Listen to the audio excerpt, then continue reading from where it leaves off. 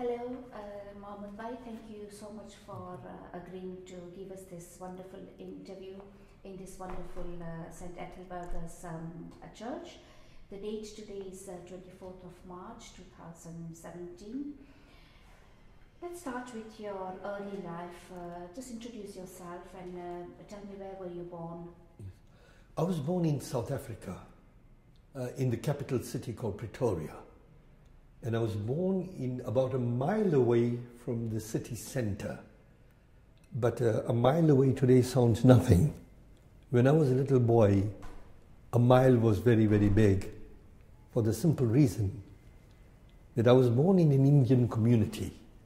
And there was a law that was passed by the South African government in 1885, which said that all Indians could not live in a city centre.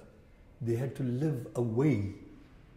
For sanitary reasons, they had to be relegated to a little urban ghetto. And so we were relegated to one particular part of Pretoria where we had to trade, where we went to school, where we lived and where we died and where we were buried. And so if we had to come into the capital city, we had to make sure that we left by sunset. Because in the capital city, we were not allowed to use any amenities. We couldn't use a washroom, we couldn't go to a restaurant, we couldn't go to a hotel, we couldn't use a library, we couldn't go to a university, we couldn't stay long in the shops. So that was where I was born. The area was called Marabastaad. Today it's known as Marabastaad. But when I was born, there was one part of Marabastaad called the Asiatic Bazaar, and that's the bazaar in which I was born. Tell me a bit about your ancestors. Obviously you were born in South Africa, but your ancestors all come from Gujarat. That's so. Can you tell me a bit about them? Yes. I was born in 1945, and that was about almost 50 years after my grandparents came to South Africa. My grandfather, Mohamed Keshavjee, was born in a place called Chotila in India. And in 1901, he came to South Africa. His elder brother, called Jivan Keshavjee, came in 1894. And his other brother, called Welsh Keshavjee, came in 1896 or 1897. So all these people came to Africa from India. Our family came from a place called Chotila in India, which I think it's on the road to Ahmedabad. It's about 60 kilometers from Rajkot. It's a little taluka, a village, but it's an administrative center. And they came all the way to Africa and started a business. Actually, they came initially to better the economic situation and started as hawkers in the street. They were selling little trinkets from door to door in a little wheelie, like a little pram. And in that type of pram, they'd have vegetables, they'd have fruit, they'd have little mirrors and combs and keys and locks and things like that. And they went from door to door to sell this. Originally, your grandparents and your great-grandparents, they moved from Kathiawar, that's it, yeah. Area. And what was the reason for them to migrate to South Africa? Well, the 19th century was a period of great change in India. The British colonial system, in a way, changed India from a producer to a consumer. So you found that Indian industries were then broken down and British materials had to be used in production purposes. That's why Mahatma Gandhi didn't wear any British cloth. He thought about the spinning wheel. It was an emphasis back on India's industrial capacity that they wanted to recapture. So to answer your question, economic conditions as a result of British colonial policy was one of the reasons. The second reason was a drought. Gujarat and Kathiawar was prone to a lot of droughts. The third reason was famine. And I have a statistic in my book that I think in the last quarter of the 19th century, 28 million people died due to the famines. So people had to go wherever destiny took them. I think there was a Gujarati proverb that said, it's better to go to Africa and die when death calls you than to remain in Gujarat and die an unwarranted death. There's a Gujarati proverb, there's a beautiful proverb. And so people just went where they could find a living. So some went to Fiji, some went to Guyana because of the sugar plantations. Others went to Mauritius. Some went to Madagascar. In 1860s, the original Indians came to South Africa. In East Africa, they came for the building of the railways, 1890s. A lot of Punjabi Indians came there. So people went to wherever destiny would take them. And this is also in North America. If you look at Vancouver today, in British Columbia, there are a lot of Sikh lumbermen. So the Sikhs have been there for a long time in Canada. So I think there was a push out of India for various reasons and a pull into the colonies again for various reasons as well. Sorry, because we're doing this project about Gujarat, I just want to have a little bit of background about the Ismaili community in Gujarat. Yeah. Just give us a little understanding of how the Ismailis originate from Gujarat. Sure.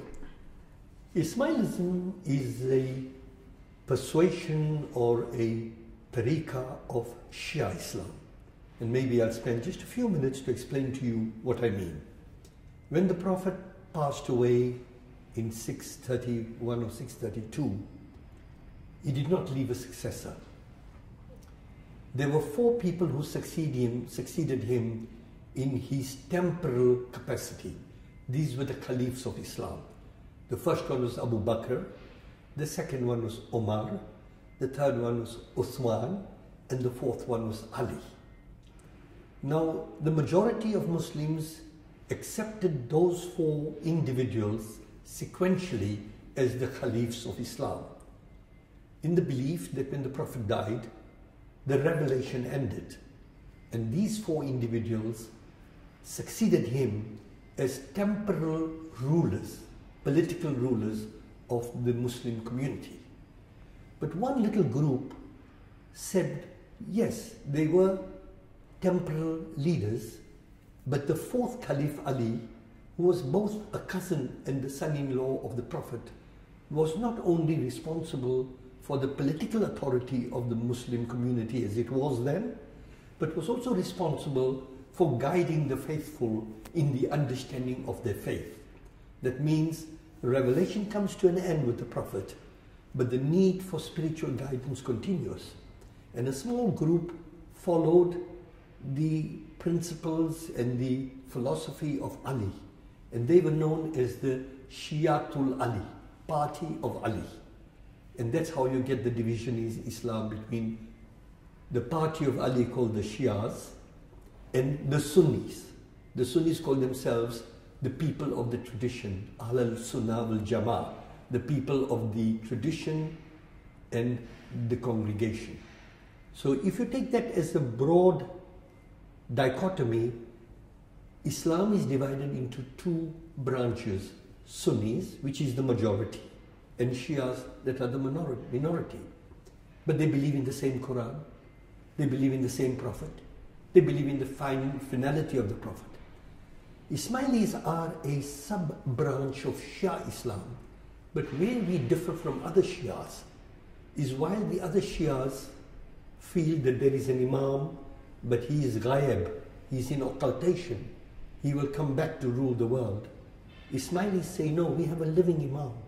He's known as Hazar Imam. Hazar, as you know in Urdu and Arabic and Persian, Hazar means present. And so we're one group from Shia Islam that follow the guidance of a living hereditary Imam who is His Highness the Aga Khan. He's the 49th hereditary Imam in direct descendant, lineal descent from Ali, the son-in-law of the Prophet. Now Ismailis as a community believe in a balance between faith and life. And the Imam of the time guides that process whereby the individual follower is able to balance his or her life by embracing the world, but also embracing the ethics of the faith. So the community today is spread in over 40 countries of the world. And the community is made up of different ethnicities. So there is a segment of the Ismailis today who are Gujaratis. I am a Gujarati Ismaili. So my heritage is Gujarati, my language is Gujarati, my food is Gujarati, the customs I follow are Gujarati. So I'm a Gujarati Ismaili. But over the last 40 years, with the breakdown of the Soviet Union, we came to realize that there are Persian Ismailis. You go to Tajikistan now, on the mountains of the Pamirs, there are Ismailis who have been Ismailis for 1,000 years. They don't speak Gujarati, they don't eat Gujarati food, they don't have Gujarati customs, but they have Persian customs. Some of them have Zoroastrian customs. Then if you go to Syria today, you'll find Ismailis who are Arab. They don't speak Gujarati, but they are Arab Ismailis. And then in the diaspora, you have Ismailis today who are newborn children in the diaspora. Many of them are children of mixed marriages, biracial marriages. So if you go to Germany today, you may find somebody looking like Rolf and say, I'm an Ismaili. So the philosophy of Ismailism is universal, but its expression, like any other faith, is through a number of ethnicities. Now to go back to your question about Gujarat, how did the Gujaratis become Ismailis? If you look at Islam in India, at one time we were all Hindus. Islam came to India, I think, in the 9th century with Muhammad ibn Qasim. And so you have today what is Bangladesh, Pakistan, India. Originally the culture was Hinduism or Buddhism. But there were traders who came, there were Sufis who came and who did trade, and then they converted people, or people converted to Islam. In our case, we were Hindus, we were Lohanas. But the peers, the preachers, the teachers who came from Iran at the time, they came from Persia. They were Persian missionaries who came to India and embraced the Indian culture. They embraced the music of the continent. They embraced the languages of the continent. They dressed like Gujaratis. They lived among the people. But what they did is they bridged the ethical principles of Hinduism that all of us followed and said, look, there is the belief in one God, which Islam teaches. But what you have with you and what is in the Quran is not at variance. It is teaching you how to be a good human being. So you could be culturally what you are and religiously accept the new faith. And that's how Islam came to India. It came through these processes. And then Muslims from that period, you remember that the Omani trade routes that went from the monsoons from Calicut, Vasco da Gama in 1492, the trade routes in Africa. So when the Portuguese came to Africa in the 15th century, they had already found Gujarati traders on the coast of East Africa. There is a book written called The Periplus of the Erythraean Sea by a person called Hippalus. And Hippalus mentions in his book about Gujarati traders on the coast of East Africa. So you find the connections were very much on the Indian Ocean route. People didn't think of themselves at that time, I'm Hindu, I'm Muslim, this one is so. People all lived, they traded together. Culture had a greater interconnectivity. And you know, the Indian Ocean is a very, very, very rich area. If you really look at the Indian Ocean literal, and if you think from Goa right up to Mozambique to Durban, if you think of the last 200-300 years, you are encompassing the Red Sea, you are encompassing the Gulf of the Persian Gulf, the Arabian Peninsula, the Horn of Africa, the East Coast, right up to Cape. So you find that, and even then, if you took it further, people went to the South China Seas, Malacca. So then you had different colonial groups like the Portuguese, the British, the French. So you find that colonialism, trade routes, the original Omani Empire, all of them coalesced to give the Indian Ocean this dynamism that we have today. which unfortunately in today's world where everybody is becoming so sectarian and so xenophobic, we are forgetting that culture is a very enriching experience. Culture knows no bounds. Music is music. Sports is sports. People always interact. And I think that is the richness that I think we carry in our genes. So the Ismaili community in India became Muslims of the Shia branch about 600-700 years ago. But they today form one segment of the global Ismaili community, which is made up of Afghan Ismailis, Persian Ismailis, Arab Ismailis, Tajik Ismailis, people from different parts of Africa, Bangladesh, India, Pakistan. So it's a global community made up of a number of ethnicities, different cultures, but they all follow the same philosophy with regard to their understanding of the faith, and we have a common religious leader who's the Aga Khan. And the Aga Khan sets up programs globally which are not only for the community, but basically he runs one of the largest development organizations in the world, which is not for profit. We'll talk about that in a minute, but let me just come back to your personal education. Sure.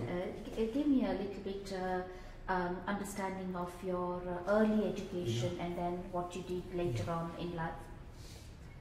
You know, I was, as I told you, we were born in this little area 1 mile away from one of the most modern capitals in the world. But we were born in an area where we had no sporting facilities, we had no library, we had no swimming pool. We had about 10 beds in a hospital that were allocated to us, so if more than 10 people fell ill, many of them could die. But I was very, very fortunate. What happened is that when I was about 2 years old, in my book you will notice that there were a group of people from the community who felt that they wanted to start a little school. Because I had an uncle who was with the Theosophic Society in South Africa. And he came across people who were educationists who spoke about the notion of what we today call early childhood education. And he said that we want to start a little school. So they started a little school behind the Jamaat Khana in Pretoria. Jamaat Khana was where we congregated for prayers, but there was a room which was about the size of this hall here. And they got volunteers together and they put up a school, and they employed a European governess, an African teacher, and Indian teachers, women, who were volunteers. And they sent them for training in kindergarten, you know, kindergarten concepts. And so I was put in that school with my sisters and brothers. It was a multiracial school, multi-faith. So I went to the Aga Khan Nursery School from 1940, maybe. I was there till 1951, so I must have been there for about 3-4 years. Then I went to the Pretoria Indian School in South Africa, in Marabastaad. So my junior school was in this little ghetto. Then my early secondary school was also at the Pretoria Boys High School. And then I went to Nairobi in Kenya, where in 1961, the Aga Khan had set up one of the finest schools in Nairobi, among the first few multiracial schools. And I was very fortunate to get into that school. And thereafter I went to study in England, where I became a lawyer at the Inns of Court. And then subsequently I went to Canada and I did law in Canada as well. And you've done a PhD at SOAS as well? Yes, I did a doctorate much later in life. I worked for 30 years, 25 years. And I asked His Highness whether I could go back to study, and he's a great man for education, so he gave me the opportunity to do that. Okay. Why SOAS? I wanted to study law from a cultural anthropology point of view. You know, I trained as a barrister. My first training in England taught me how to fight a case. So I was taught to be a fighter. My second training in Canada, which was necessary, taught me about jurisprudential thinking. So I studied the history of law. In my later life, I wanted to say, does law really solve problems? And so I wanted to study law, but I wanted to study Islamic law. I wanted to know how Muslim law developed as a historical phenomenon. And the School of Oriental and African Studies is a very rich place in terms of culture, languages, music, art, literatures.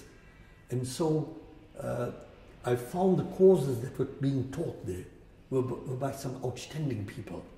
So unlike any other College of London University, SOAS had the concentration of the professors I wanted to be with.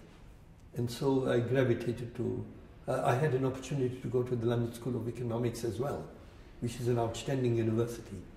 But I spoke to a few professors and they said, look, if that is what you're looking for, if you're looking for the anthropological dimension of law and the cultural dimension, particularly with societies from third world countries, if you may, then SOAS would give you a better opportunity. So I ended up at SOAS, fortunately. Can you tell us a bit about your early memories in Marabastaad? Yes. Because that was the time during the apartheid era. Just tell us a bit about that. You know, Marabastaad was a happy place. You may ask me, well, how can you be so happy in a place like that?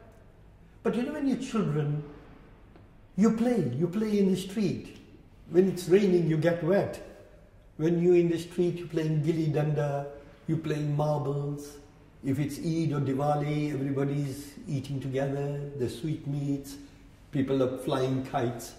So my childhood was a very happy childhood. Despite the difficulties that we had, that we didn't have facilities, I can say my childhood was very happy because of my family life. We had loving parents, and I'm one of 12 children, so we were always, the house door was always open. Somebody's walking in, somebody's walking out. You had a brother or a sister who was 1.5 years old, younger, and a brother or sister 1.5 years older. So life was a lot of fun, but we didn't have facilities. What was a little difficult in terms of memory was when I saw apartheid in its crude form. It was painful. Not painful to me personally, but there were many occasions when I saw the police would chase an African man, a black man, because his registration papers were not in order. The humiliation that was imposed on that human being as a human being, even though I was a very young kid, pained me very much. You know, when I used to see that, I used to see somebody's father, somebody's brother being humiliated that way. And that was difficult. At times it turned into violence. I saw an African man being beaten mercilessly once because he didn't have his papers. But there were other dimensions. We were in the cinema business. So I remember Africans in South Africa were very urbanized in those days. America was the great point of reference. So you'd find Africans who could sing like Nat King Cole. Remember being told, though I was too young, of Miriam Makeba coming to sing in our cinemas. The Miriam Makeba was to South Africa, what Lata was to India, or Nana Mouskouri was to Greece.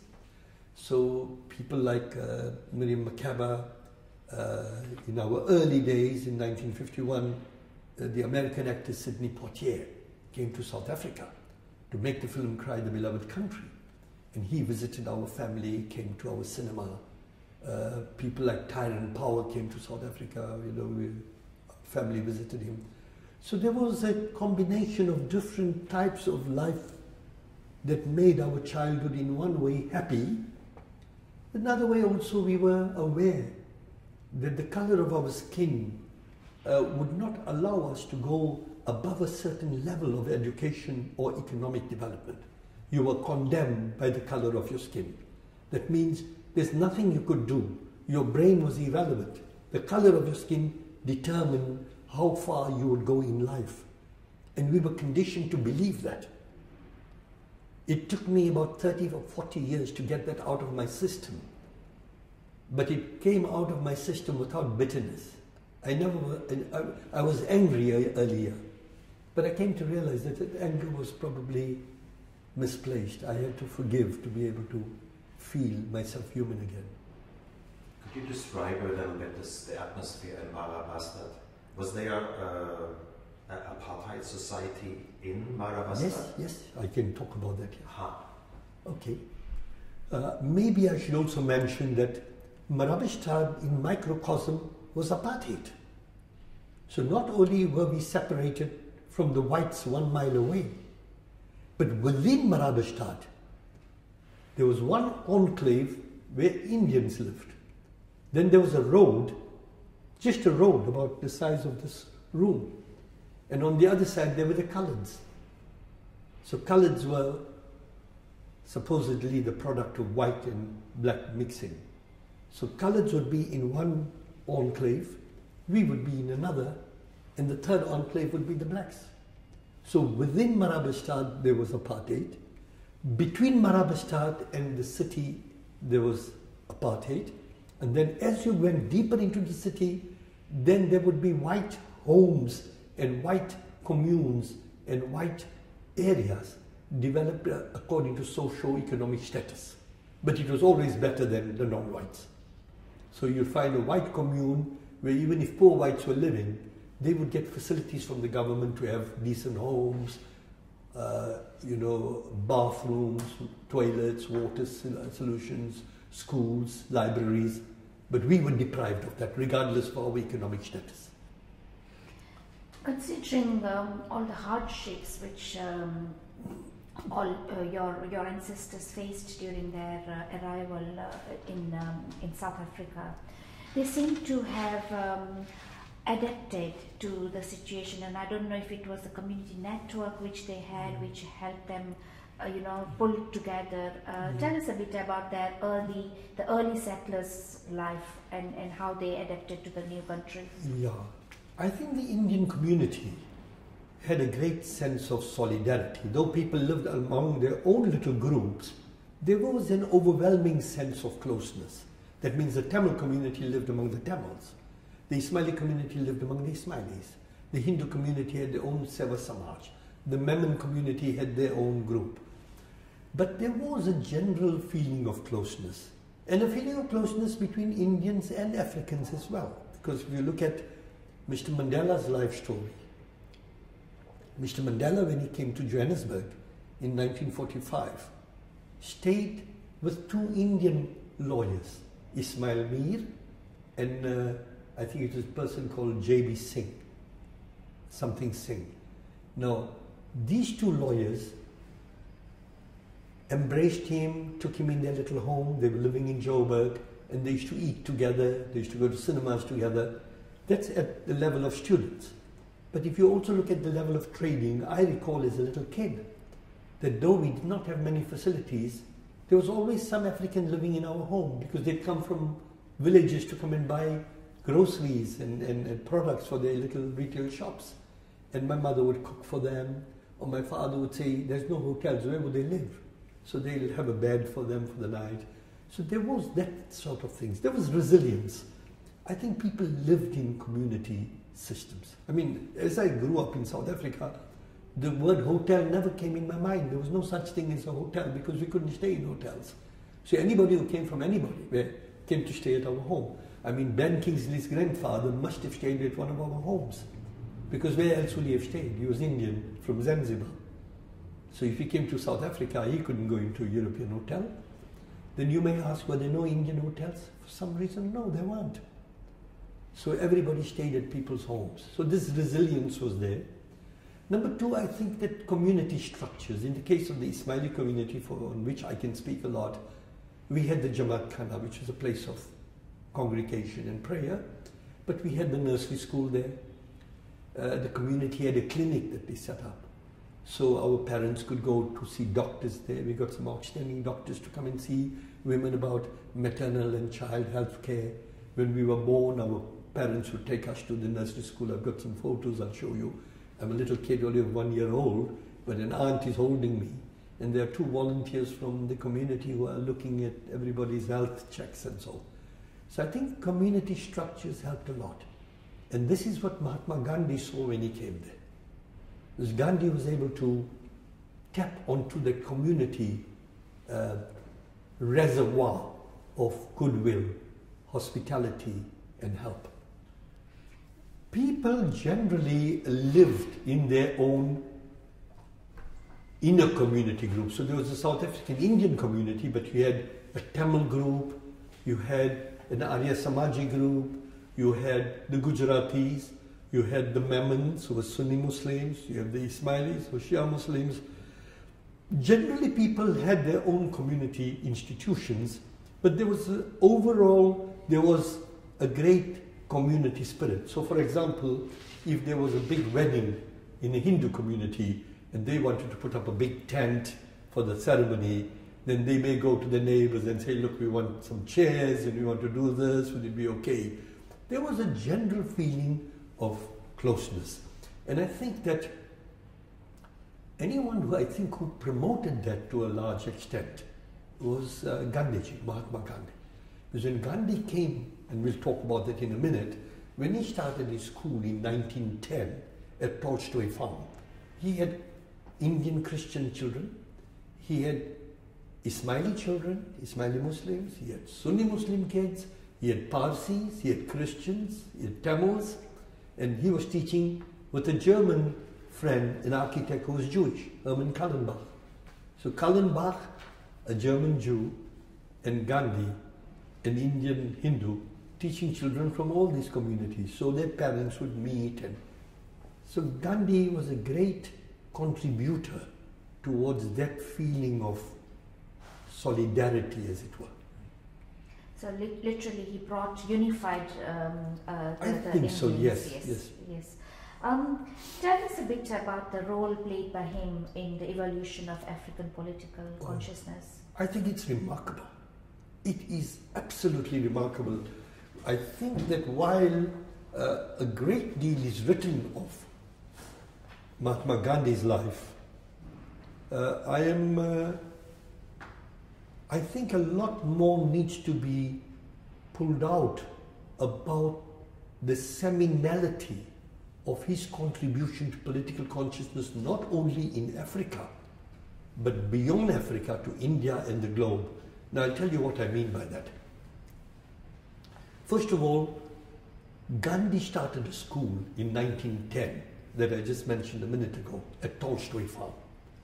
You know, he was inspired by the philosophy of Ruskin, who was English, John Ruskin, of Thoreau, who was American, and of Tolstoy, who was a Russian. Now here's a Gujarati lawyer in the early part of the century who's imbibing the philosophy of Thoreau, Ruskin, and Tolstoy. But he also has a scriptural connection. He reads the Bible, he's read the Gita, he reads the Quran.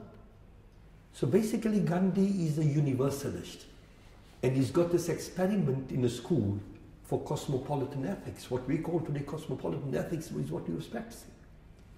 So that's at one level. The second level is that in 1910, when his discussions with the liberal government of Campbell Bannerman didn't work and South Africa got its union position, Gandhi did not wallow in self-grievance. On the way back to South Africa, he wrote the Hind Swaraj, and the Hind Swaraj became the blueprint for India's independence. Thirdly, while it can be argued that Gandhi did not succeed in South Africa, if one is cynical, they'll say, well, what did Gandhi gain? Apartheid took greater force after he left.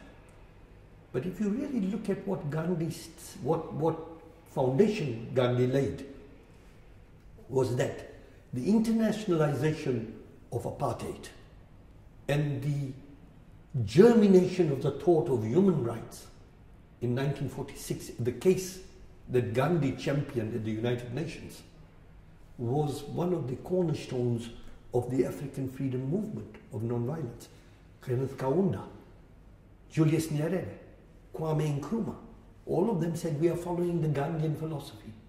And it's ironical that a man Gandhi never met was inspired so much by his philosophy that the American civil rights movement was a Gandhian movement. Martin Luther King said, I was looking for a a true Christian, and I found him in Mahatma Gandhi. So if you look at Gandhi's overall philosophy at one level and the political consciousness that he created. I mean, Gandhi taught the South Africans the whole notion of mobilizational politics. If it wasn't for Gandhi, those freedom movements wouldn't have taken place. And it was the Gandhian philosophy eventually that inspired Mandela when he came out of prison to forgive and to reconstitute a new South Africa. To a very large extent, Mandela was inspired by Gandhi. And if you take just before Mandela, one of the great stalwarts of the South African freedom movement was a person called Yusuf Dadoo.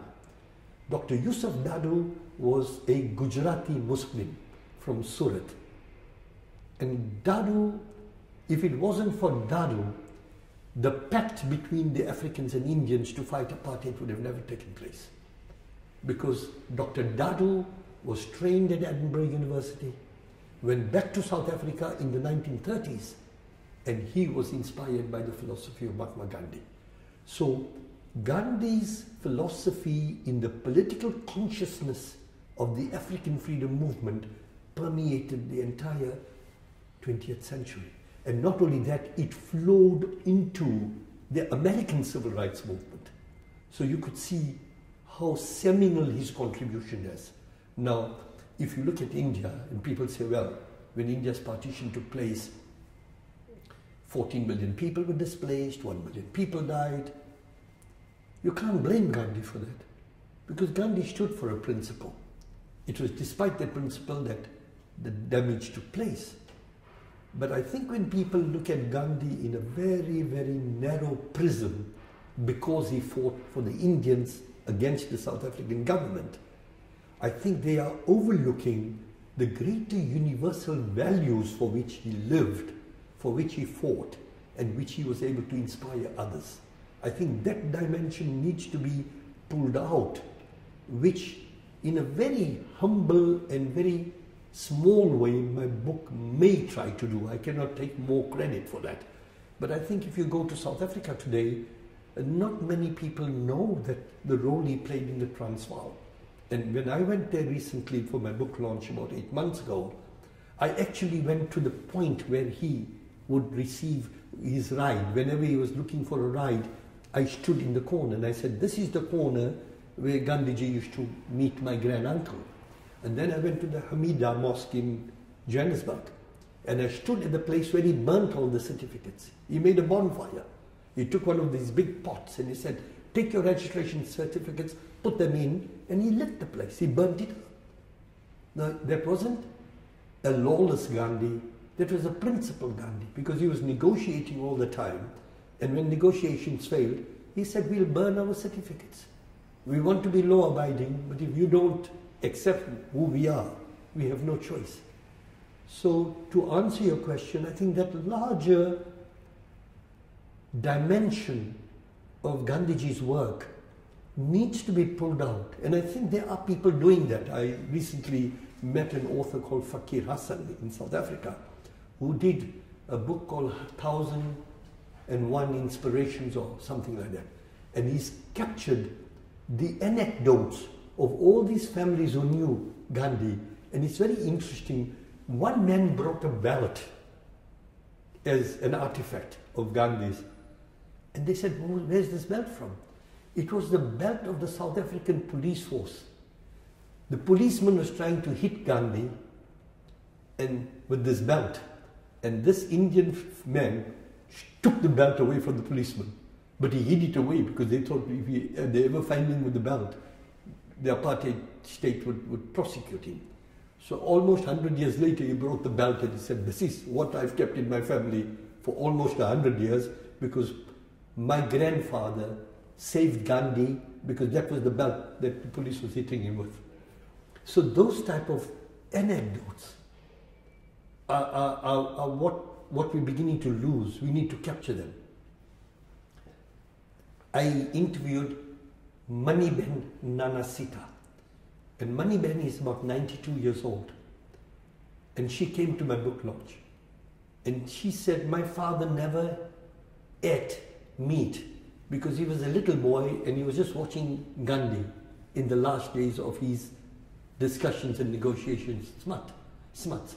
And till the day Nana Sita died, he did not submit to the government's rule to pull him out of his home because of the color of his skin. He said, I'll die in my house, you'll have to pull me out and put me in the street. So they took him out and they threw him into the streets. And then they put him into prison. He said, I will go to prison, but I will not submit to illegality. So I think that these are the anecdotes of people through which that dimension of Gandhi can be given a new dimension of life.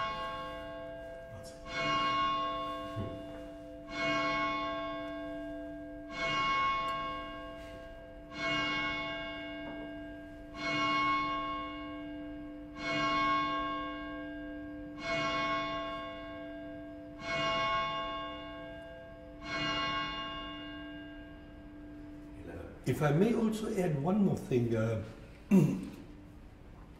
I was just reading that this morning, funny, on the train, from a 1932 newspaper, that when Sarojini Naidu came to South Africa, she came to Marabastaad on the 7th of January 1932, and she said, I was in England, wanted to go back to India, and Gandhi said, go to South Africa and help the Indians there. He said, it was Gandhi that has made me come here today. That she was then a member of the Round Table Conference that was held in South Africa in 1932, which was the second Round Table Conference that she came to. And she said, Gandhi has such a feeling about what he gained here, what he did, that he could not forget the people in this part of the world. So I'm here because of him. And then 1946, when Vijayalakshmi Pandit led the case in the United Nations, that's Pandit Jawaharlal Nehru's sister, again Gandhi was the inspiration behind that whole process. And the chief jurist of that whole case was again a Gujarati, Mamdali Karim Chagla. Yeah.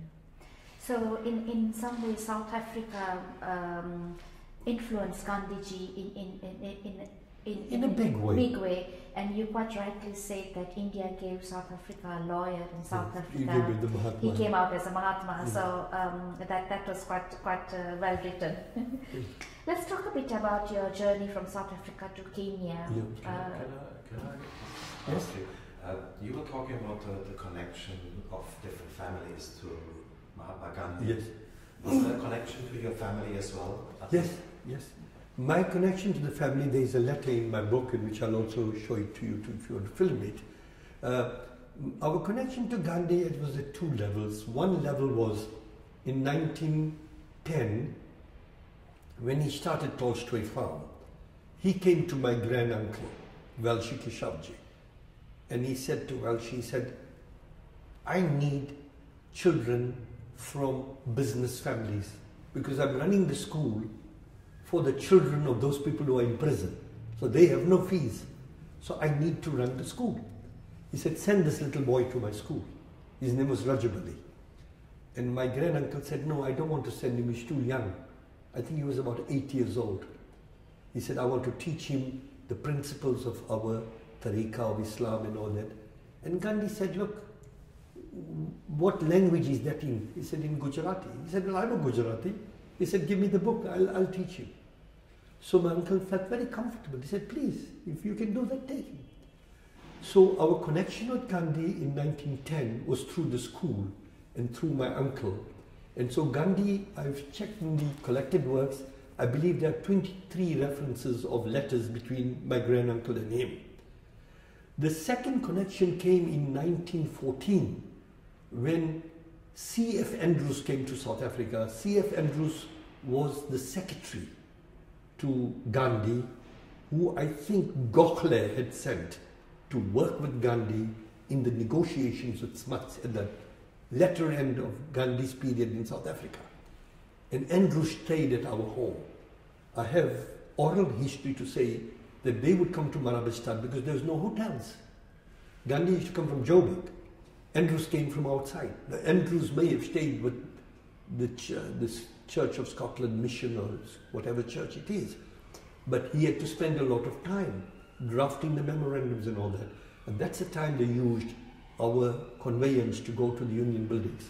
So those are the 2 points in which our family had connections with Gandhi. But there were many other families, like the Kachalya family, very prominent family. Muhammad Ahmed Kachalya was Gandhi's client. And Gandhi, and he also, when the certificates were burnt, Kachalya was there. There was the Thambi Naidu family. 5 generations of this family's members participated in the fight against apartheid. So there were many families like that in Durban and in Pretoria who remember Gandhi as a lawyer, or the Tolstoy Farm School, or the Phoenix Farm where Gandhi was running a printing press, or families who went to prison with him, or families that marched with him. So there were many, many families who, the Sorabji family, for example, they are Parsis of Gujarati background. Well, Sorabji's home was where Gandhi stayed when he first came to Durban. When he was beaten up in the first occasion, then Sorabji took him home. So you find that there are still families who either have a direct understanding of what Gandhi did, or certain memories that were given to them. You might just mention the Tolstoy Farm. Can you explain Yes. What was this? Apparently, when Gandhi came to the Transvaal and he was fighting against the unjust laws, a group of Indians followed him. They were not Gujaratis, they were largely Tamils. And that was the family of Thambi Naidu. One of the family members is a High Court judge here called Deva Pillai. Deva's mother was in that group as well. And he's a venture of Middle Temple Inn, interestingly enough. And so what happened is that Gandhi was looking for a commune because he was communicating at the time with Tolstoy. Tolstoy and Gandhi used to write to each other. And he wanted to put Tolstoy's philosophy of a commune where people abjured westernization or technology, but produced their own sandals, produced their own food, protected the environment. Children were taught not to kill, but to eat vegetables and all that. So Gandhi wanted this experiment type of school for 2 reasons. One, he wanted to put this to work, and they found a place 20 kilometers from Johannesburg in a place called Lawley, L-A-W-L-E-Y, where Kallenbach had a farm with 1,000 fruit trees. And Kallenbach gave them this place to say, why don't we come there and build a little shed and a little school? So they got a Hindu Gujarati carpenter. And the carpenter's name is in my book, I think. The carpenter built this place as a volunteer. And they set up this makeshift school. Then Gandhi went to all these people, including my granduncle, and said, send your children. So people started sending the children because they thought, as an Indian community, here we want our kids to learn values, we want them to learn. And Gandhi was very fair. He said, I will not interfere with their religious life. I will teach them your particular understanding of the faith, I will teach it. And he did this with a great degree of honesty, sincerity, and balance. And I think that's what the trust people had in him. My granduncle never felt a moment of worry. I mean, this is incredible, that a Muslim could say, yes, my kid, he's too young, I don't want to send him. But if you are in charge, I have no worry. And I think everybody felt that way. I mean, if you talk to the families of those people, all of them speak of Gandhi with deep, deep sense of love, respect, almost veneration. Because they realized that the man stood for a principle, he stood for a philosophy, he stood for a respect of universality. You know? Just one, you mentioned Kallenbach. What was his role? He donated the place, isn't it? Yeah, Kallenbach, not only did he donate the place, but Kallenbach taught. He was an architect in Johannesburg, and Kallenbach actually taught the philosophy of Tolstoy. And Kallenbach went to the Trappist monastery, I think in the Cape or Durban. He learned how to make sandals. And he came back and he taught the children how to make their own sandals. So the kids had to make their own sandals, make their own clothing. Now, very, very interesting. If you go to Pretoria in South Africa, go to the Transcribed Museum, you will see a glass case there with a pair of sandals that belonged to General Smuts, the Prime Minister. And you know who made that?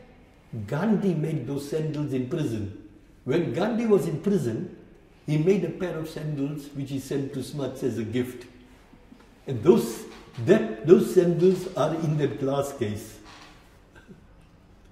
And that was all learnt from the Trapp Monastery at Tolstoy Farm. Very interesting.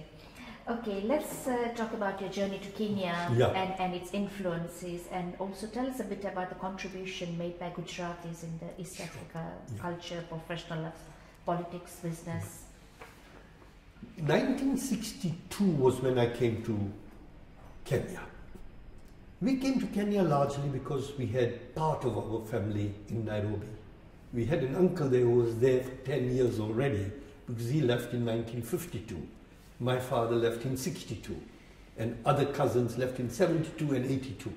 For some reason, these 10-year cycles.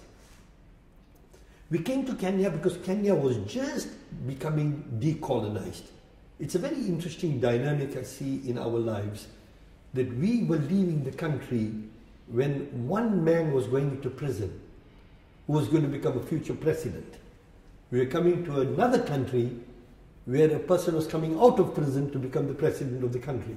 So Kenyatta was coming out of prison and Mandela was going into prison. So Kenya was the most logical place for us to go because I had a sister who was married in Kenya. And she kept on telling our parents, come along, my in-laws and my husband will be very happy to, help you settle. And we were 12 children. And my mother wanted us all to go to university. I mean, my mother was a very ambitious Gujarati woman. All of us didn't go to university, but she was very, very bent on ensuring that none of us would be deprived, regardless of the political situation. And so we came to Nairobi. So Kenya was very exciting because don't forget, 1960, 61, 62, that was the time Kenyatta was just being released. Wind of change. There was a new blossoming of a new spirit of independence. And you saw that the Indian community in Kenya was playing a role, particularly the big pharmacists, the doctors, the lawyers, they were all Indians. The Indians had contributed to the development of political consciousness earlier. Now you're talking about the Gujarati contribution.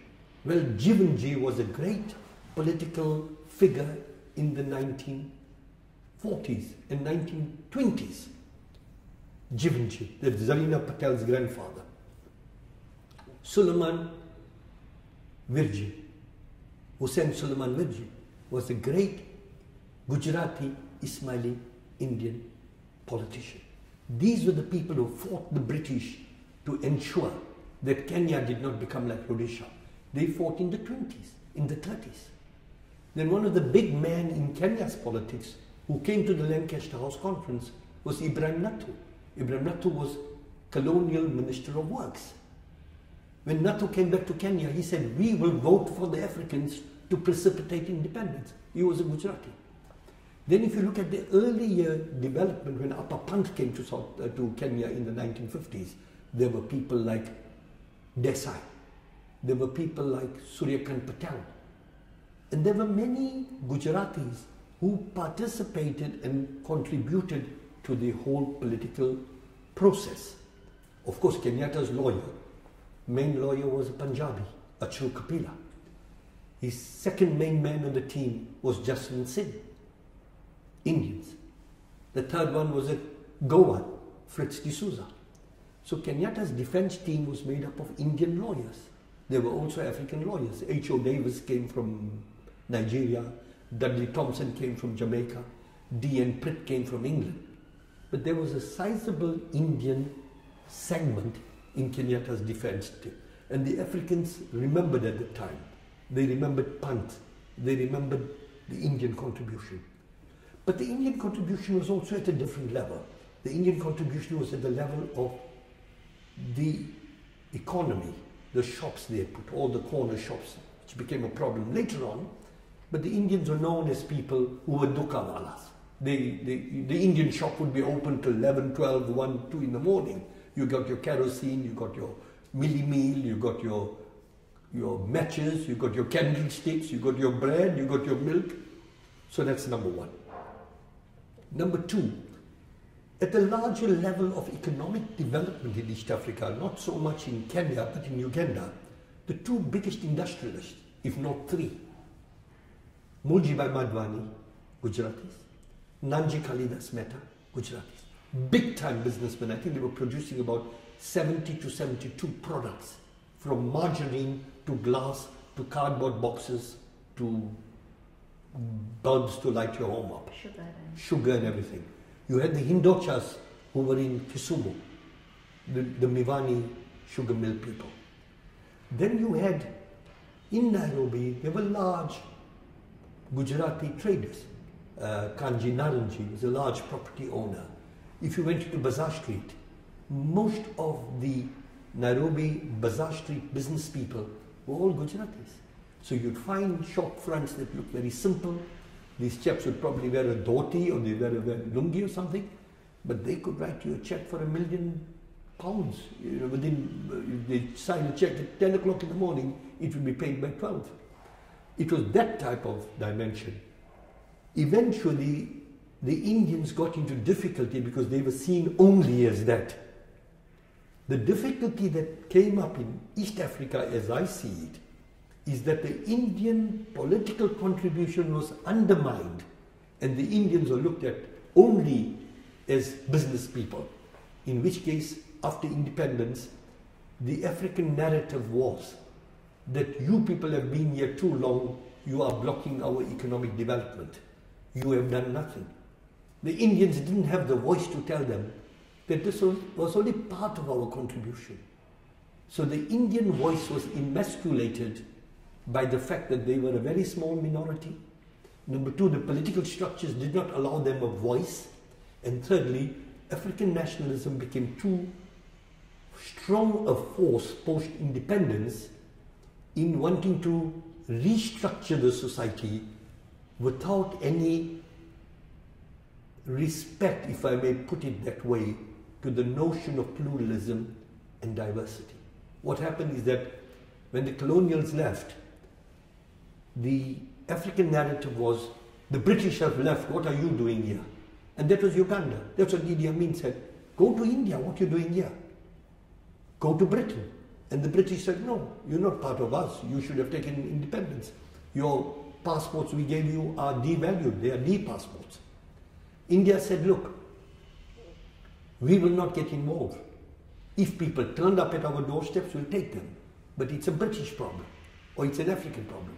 And Idi Amin said, no, you can't stay here because even if you took citizenship, there's a technical hitch. Your citizenship is not valid. So the Indians became like stepchildren. It is at that point in time that the Canadian government, Pierre Elliott Trudeau, took a lot of people in. Britain slowly took who they refused. But if you look at 1972, Indians were like stepchildren. Nobody wanted them. On the, I think it was 11th November 1860, the first two boats arrived, the SS Truro and the SS Belvedere. They were two ships that brought indentured laborers from India. There were many, I think, from the South India part, many from Bihar.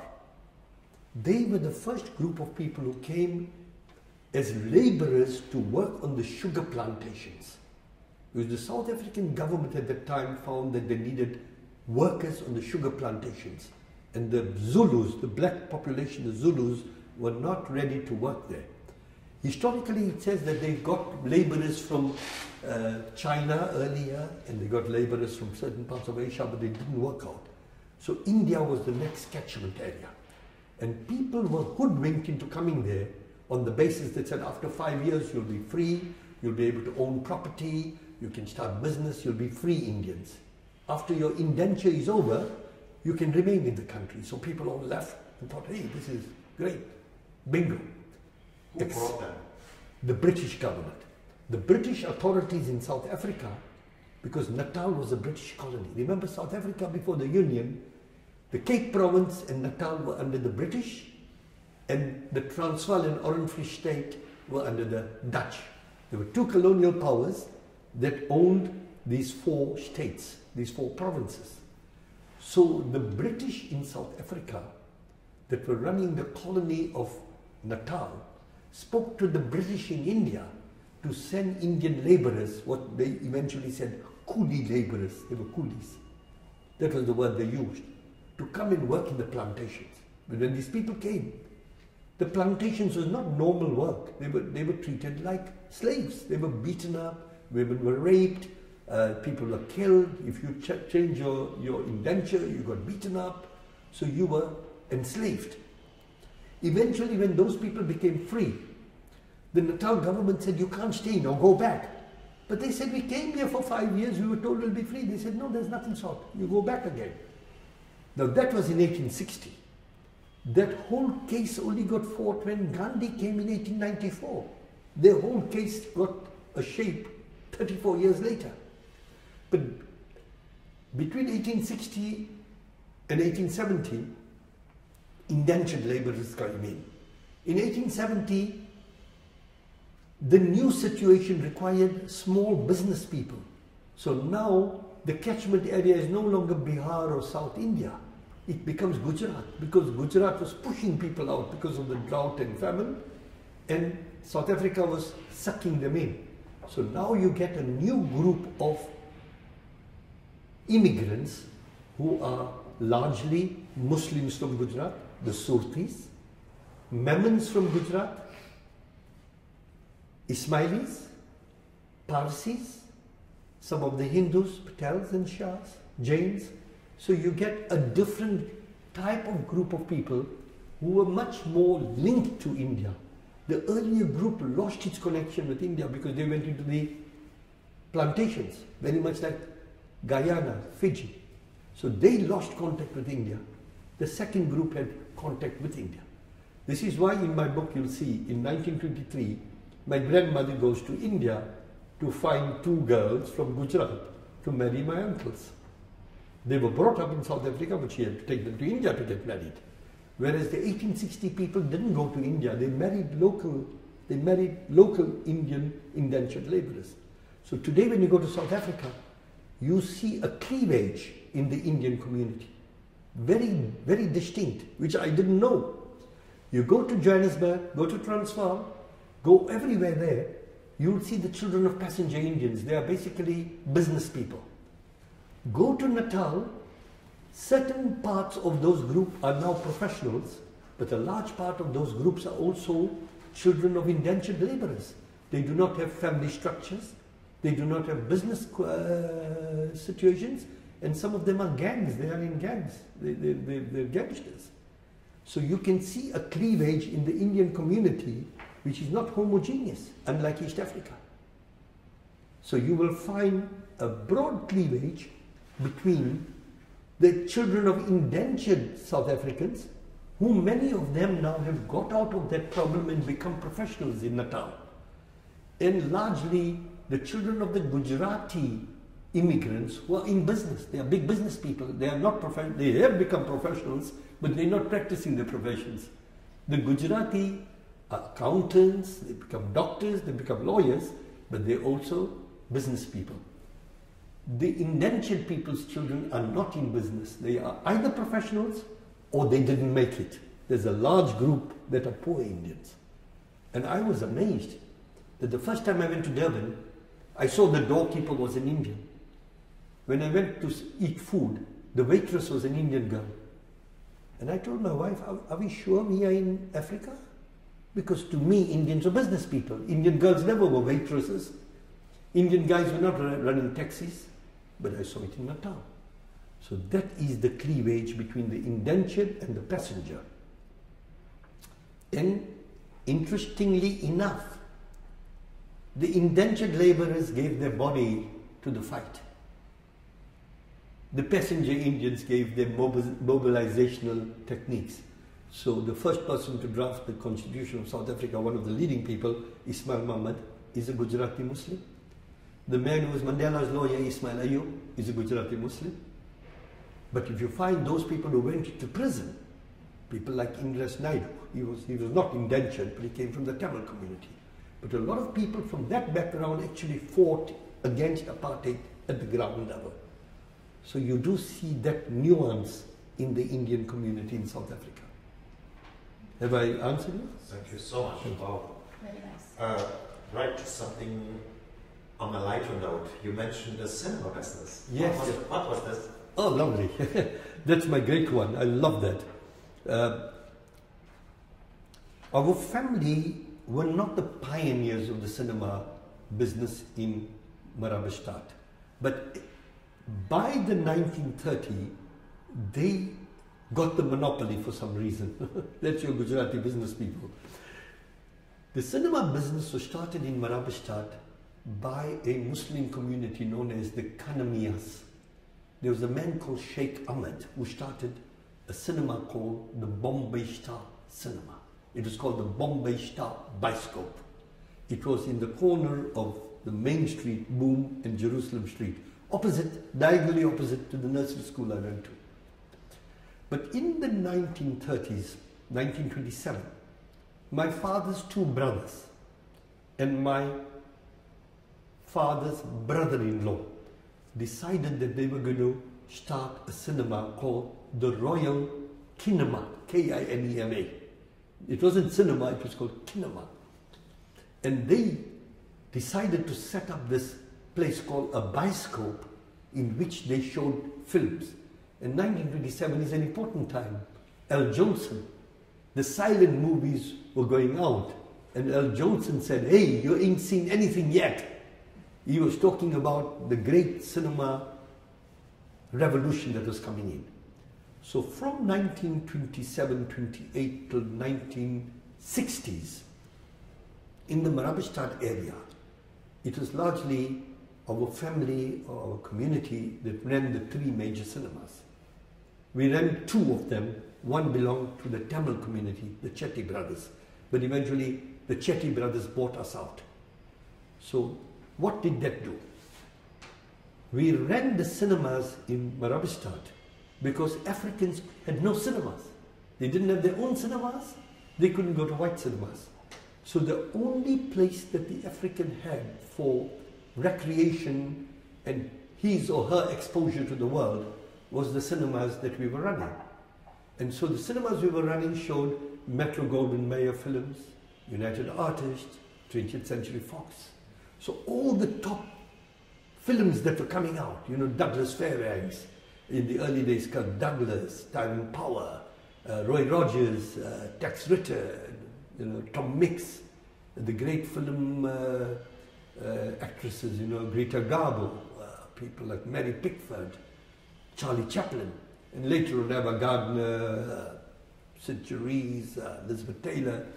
So we used to get all those films, but not the first run. The non-whites got the second run. That means if a top film starts, it has to be seen in the European cinemas first. After it's finished its run in the European cinemas, to which non-whites cannot go, it comes to the non-white cinemas. So our cinemas were where these films used to be showing.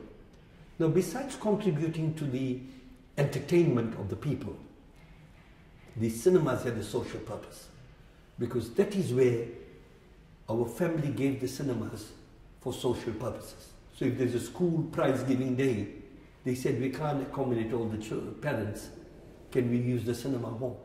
So the cinema halls were where plays were held, where prize giving ceremonies took place. The Empire Cinema, which belonged to my uncle in Marabastaad, was where a young girl who was the daughter of a washerwoman used to come to sing. My uncle used to give her £5 as a gift on a Friday evening. That was a woman called Miriam Makeba. So Miriam Makeba used to come and sing there. So our cinemas became the centers for social purpose, educational purposes, giving the space to African talent from the townships who wanted to sing. So Miriam Makeba used to come with the Manhattan Brothers, and eventually, you know, they became part of the King Kong. Remember the King Kong that went all over? Miriam Makeba was the main singer. Sidney Poitier came there in 1951. He spoke from the cinema. So the cinema had that purpose. The third purpose was the cinema became a place for political meetings. When Dr. Dadu came there, they came to the cinema to speak. So the cinema was multi-purposeful. At one level, it was for entertainment and earning some money. At another level, it was a social purpose. And in the cinema business, we also faced apartheid, because we couldn't show films where a white actor was kissing a black woman or a black actor was kissing a white woman. Because if there was a film that came out of America, and if there was a scene like that, you had to cut the film. And if you didn't cut the film and showed it, then you would be in one of the 148 laws of apartheid, you'd be caught for doing something wrong. So every day the police would come into the cinema and say, show us what you showed. What film did you see? Somebody may go and spy to the police that they showed us the scene. Now, if there was a scene that the white government didn't want you to see of the white people, for example, there may be an American woman dancing in very flimsy clothes, and the Afrikaner government would say, you know, our puritanical culture shows that you can't show that type of thing. It's against our morals. You should have cut it. So in a film, you don't know how much to cut. You cut so much, there'll be no film left. So these are the type of realities we faced every day. When the cinema was out, Africans would come out, there would be the police to catch them for their pass. Immediately they come out, there's a big truck. They'll go from the cinema into the truck to the prisons. So that would be another blockage. The third blockage is that we could not trade. You can't trade in black areas. So if you're trading in black areas, you get only a 2-hour opening. So my uncle was in the cinema, one of my uncles was in the baking business. Africans need bread before they go to work. They wouldn't give him a permit to enter the locations until 9 o'clock. When he goes in at 9 o'clock, the bread vans go at 9 o'clock, all the white bread vans have gone in and sold their bread. When he goes at 9 o'clock, the workers have left. So every day there was some bottleneck in our life. But we had to survive, we had no choice. That was our life. We laughed about it, but at the end of the day we had to survive. Okay, have I covered that? Fantastic. It just leads me to the next question regarding the languages. You were talking about American films. So can you elaborate on the languages you spoke in your area? Yeah. Well, we spoke, my parents were born in South Africa. My father always wanted us to know Gujarati, but you know, when you brought up in Pretoria, you know, you're very far away from India. We had all these American films, American movies is what we saw every day. So English was taught in schools, Afrikaans was taught in schools, but we went to an English language school. You either went to an Afrikaans language school or English language school. By and large, the Indians had their own English language schools. So Afrikaans was, not only was it the foreign language, we never learned it. I failed it, you know, consistently. But in our Marabastaad, there was every African language you can think of. Shangaan, Venda, Xhosa, Zulu, Sotho, every language. Then there were Indian languages. There was Urdu, there was Hindi, there was Gujarati, there was Bengali, there was Arabic, there was Afrikaans. There was a melange of languages because there's a melange of people. We never categorized the people as I'm telling you now. To us, they were all people, we saw each other. Today, I'm saying, oh my God, this is a mini United Nations in this small area. But that was the nature of the demographics. But we all were the same in the face of the struggle we had. So languages abounded. There were many different languages. There were different churches in the area. There'd be a church, there'd be a Jamaat Khana, there'd be a masjid down the road, there would be a Hindu temple. So the road I was brought in had all the churches there. I should be the most religious man on earth because there were 5 churches or 5 places of worship in my road. But there was the cinema right near my house. So there was a good balance between the world and faith, you know. So it was fun. What was the lingua franca between you with us, we all spoke in English as kids. With the coloureds, we spoke a little Afrikaans because their main language is Afrikaans, not English. So one road away, the whole enclave were Afrikaans speaking. Within the Asiatic Bazaar, it was mainly English.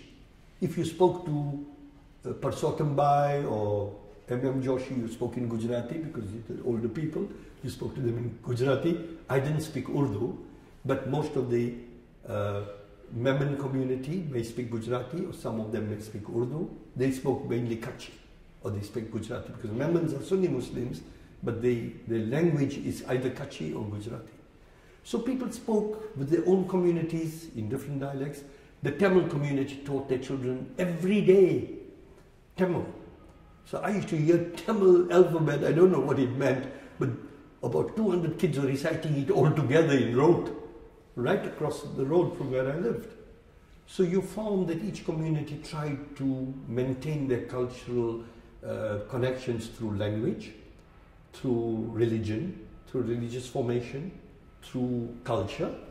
And then one of the three cinemas, called the Orient Cinema, on Tuesday night used to show Tamil films, and I think on Thursday they used to show a Hindi movie.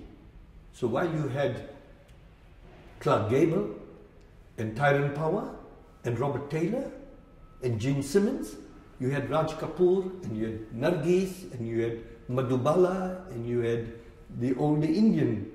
So Indians had their own hero or heroines depending which cinema they went to. So it was a sort of a melange, but it was a very strongly westernizing context. We had to hold on to our culture. It didn't come automatically. But in some ways you were quite influenced by the English literature, Shakespeare and... Very much so, because I think at schools we had good teachers. Our teachers were European teachers, Dutch and English. And don't forget, South Africa was a colony of, to a large extent, South Africa was under British influence.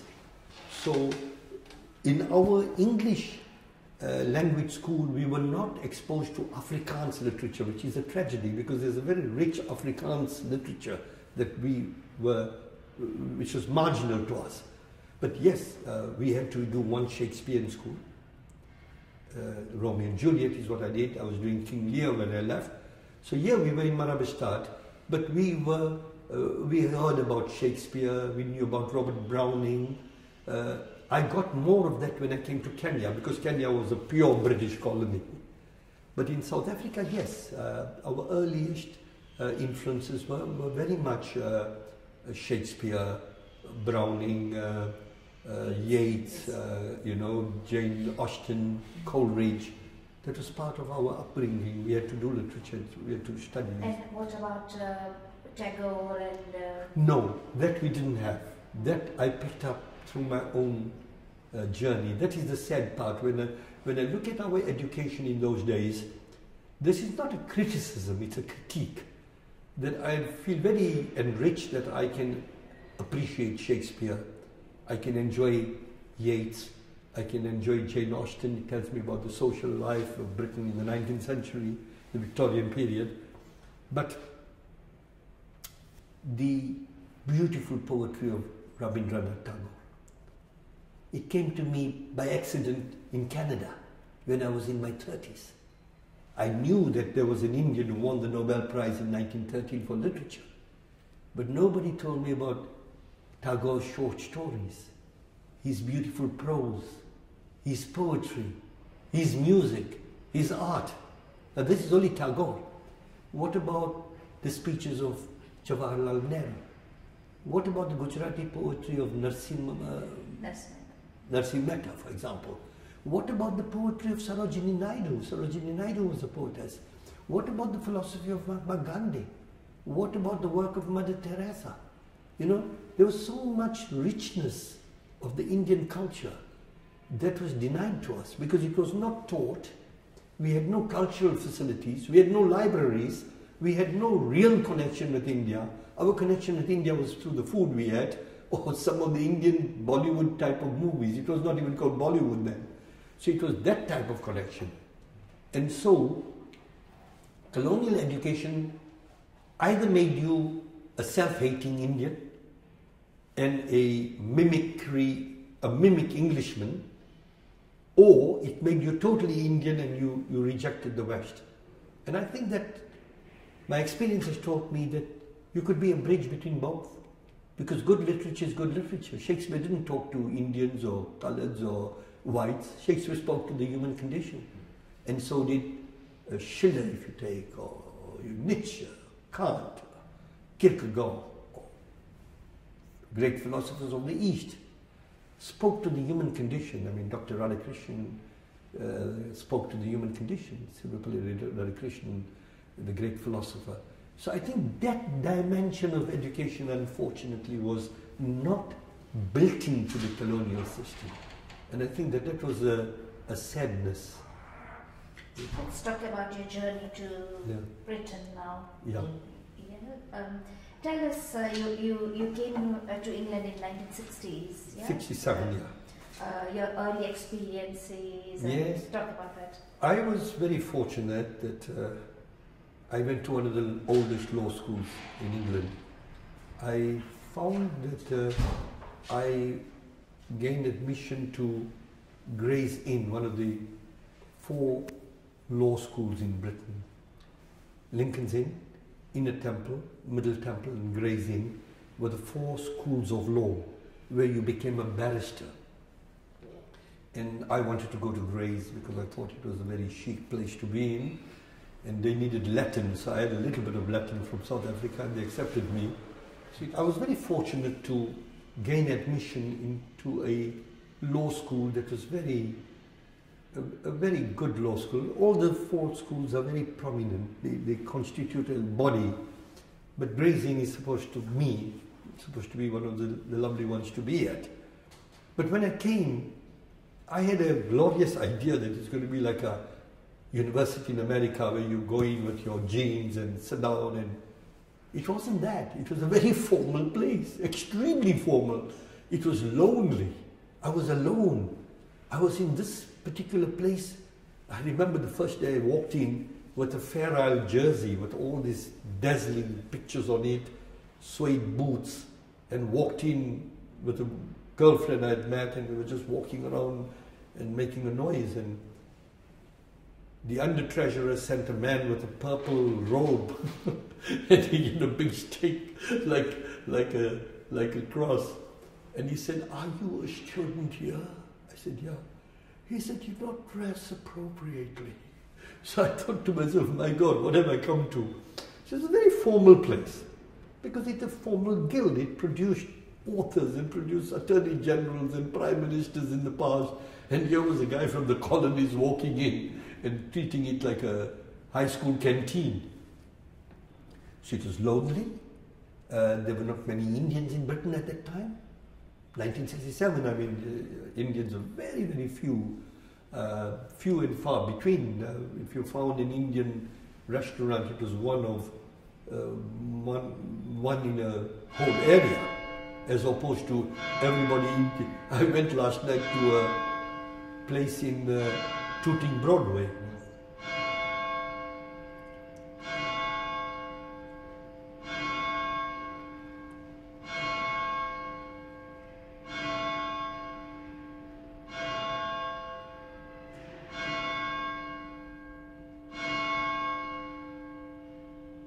So I was at the Lahori Cry House last night at around 10 o'clock. And I didn't find one Indian person in the restaurant. They were all whites. They were having a party. And I thought to myself, 40 years ago, you'd never see this. You'd never see this. So it was very lonely. It was a very posh school that people came in from Harrow or Eton. They went to a top public school like Winchester or King's Canterbury. And then they'd go to Oxford and Cambridge, and they'd arrive at Gray's Inn. Now, I came from Marabastaad. I was in a school under jacaranda tree at one time. Then I went through the Aga Khan School in Nairobi, which was 3 years. Very posh school. So my trajectory was not similar to the guys I was sitting with. They started talking things I couldn't even understand. So it was a new world. But I went to law school there, and I integrated myself with all the other students. There were other students. A very close friend of mine was from Kuala Lumpur in Malaysia. He was a Christian Indian, from the Malayali community, from the Mar Thoma church. A very close friend of mine was from Malawi, Krishna Sabjani. I think he was Gujarati. But we became, but he's Hindu. We became three of the best friends. But we made many friends. We had Jewish friends, we had English friends. They'd invite us home. And eventually, after about 2 years, I was fortunate that I became the vice president of the oldest debating society, which was so many 100 years old. So I integrated myself, and I was very fortunate that I did well in my exams. So it was a very, very formative period of my post-secondary education. But my education didn't come from the inn. The inn gave me legal insights, but I was very fortunate. I saw the 5 top operas, you know, Madame Butterfly, Carmen, Tosca, Aida. I saw Rudolf Nureyev and Margot Fonteyn at the Covent Garden. I managed to go to the Albert Hall. Now, I wasn't rich, but I was able to go on these cheap seats, and I imbibed in the cultural life that London afforded at the time. So I think it was a very beautiful period of my life, but quite lonely in the beginning. Of course. And then you went to Canada too. Then I went back to Africa. I went to Nairobi, because what happened, very interesting, I was still carrying a green passport. It was a South African passport. And Kenya had no diplomatic relations with South Africa. I had a permit in my passport of 23 months and I think about 20 days. Had I not left at that time for Kenya, Kenya would have blocked me. They would not have allowed me. Britain would not allow me to stay because South Africa had left the Commonwealth. My only choice was to go back to South Africa. And they would have put me into prison in South Africa, perhaps. Because when I was studying at Gray's Inn, some of my friends were the people who were in the political process. A chap called Bani Desai. The government was looking for him. So if I went back, they'd say, well, you were hobnobbing with people who are dangerous. So I was in a very difficult position. So when I qualified, I could not go to my graduation ceremony because if I stayed for that, I would not have a country. So it was very painful for me to say, after all the struggle, can I not even be, for the greatest moment of my life, to see myself becoming a lawyer? My very close friend was an African former foreign minister of Ghana. He was the president of the UN. His name was Koizan Seki. Wonderful man. He took me to the Kenyan High Commissioner in Great Portland Street, called Dr. Josephat Karanja. Dr. Karanja was a very close friend of his. Karanja took my passport and he told his man in his office, he said, can you check on this? He saw the stamp on it. We were talking and joking. A few minutes later, that man came in and said, I don't even think that this re-entry is valid. I don't think this man can go back. So Karanja looked at me. He was the High Commissioner. He said, go back in the next flight. He said, go back very quickly. So I said, I'm going back in about 2 weeks. He said, go as quickly as possible. We don't know whether you'll be allowed back. But he says, let's try. But don't stay back. So I had to go back. So I went back to Kenya. And I couldn't practice law in Kenya because I had a South African passport. So here am I trained at the oldest law school in the world. I come to Kenya, I do Kenya law, and I pass that. So now I'm a lawyer from 2 countries. I can't practice because I don't have the permit. So again, there's a struggle for a birthright. Kenya didn't practice apartheid, but they froze the citizenship for all the Indians. So now I could not say, give me my citizenship, when there were thousands of Indians who were still waiting. But later on you could practice... I was able to practice through an accident. I took on a case of an African who had committed murder, and I was able to do free cases. So I took a case to say, I will do the case free of charge. They gave you only £10 as a gift. When I took the case on, the immigration department said, why did you agree to do that? It constitutes working. You are going to be working. But I said, I'm not being paid. They said, paid or unpaid, the definition of working is when you are representing somebody. So I sent the case back. I gave the file back to the Attorney General's office. I said, I can't take it. At that time, there was a Gujarati girl working in the Attorney General's office. Her name was Pareen Ratnsi, Nairobi girl. Pareen said that the Deputy Public Prosecutor wants to know, why are you as a lawyer refusing to defend a man who's charged for murder? I said, well, what do I do? Either I'm allowed to work or I'm not allowed to work. I can't defend somebody for murder and then go into prison myself for breaking the law. At which stage, the Deputy Public Prosecutor in Kenya, a chap called Mr. James Karugu, who was from Middle Temple Inn, asked me to come and see him. And he said, what's your problem? And I said, I've been refused to take this case on. He said, go and see the principal immigration officer, tell him I've sent you there. And he should allow you to work in this country. When I went there, the case was over. Somebody else did the case. But the PIO was a man called Mr. Bangwa, who said, welcome. If that's what you wanted to do for this country, we should be able to allow you to work. So he stamped my passport and he said, not only can you work for someone else, but even if you want to open your own office, do so. So I opened my own office and I employed 2 Africans. So that was in 1971. So this was quite a difficult period well, 70s was when Uganda had all the... this was just before Uganda. Just before, This was 12 months before Uganda. So I started practicing and I started doing very well. And suddenly, on the 5th of August 1972, just as I was coming back from England from a holiday, Amin said all the Indians have to leave Uganda. So I said to myself, my God, what's going to happen to me tomorrow if something happens in Kenya? I don't have to leave. So do I now stay on in East Africa? And that's the time when Amin brought this in. Asians are going to everywhere. But few would go to Germany, few would go to Holland, few would end up in Denmark. Somebody's got an auntie who had an uncle who had a cousin in Sweden, will end up in Sweden. Canada took some of the younger people. One country, I don't know if it was Denmark or Sweden, took all the disabled people because I think those people couldn't get into other countries, were taken by one European country. They took all the disabled people. So that was the period. Yes, the answer is a very difficult period.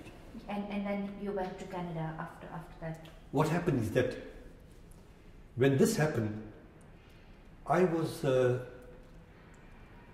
lawyer to an African man from Uganda called Dr. Joe Zaki. Dr. Zaki was a former Attorney General of Uganda, very close friend of our families.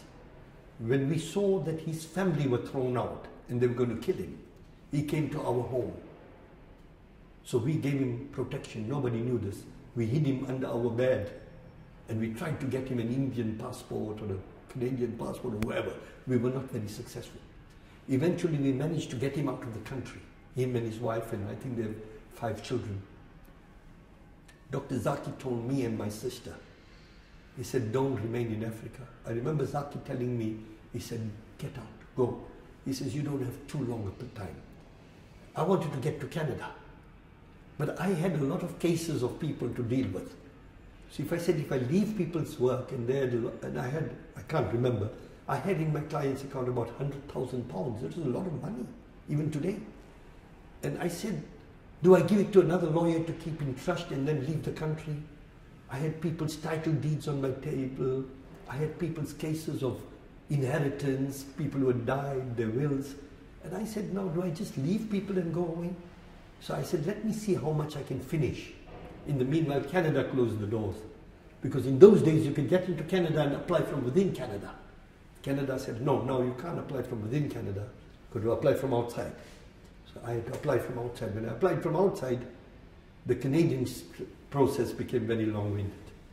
So I was able to save these files, work in Nairobi, but in the process my sister got in, my younger sister, what my father and my mother said, why don't you let her go? We told my sister, you go, and told me, you stay behind. So my sister got in, and I was left behind. So then later on, when you reached Canada, tell us a bit about how this new country influenced you.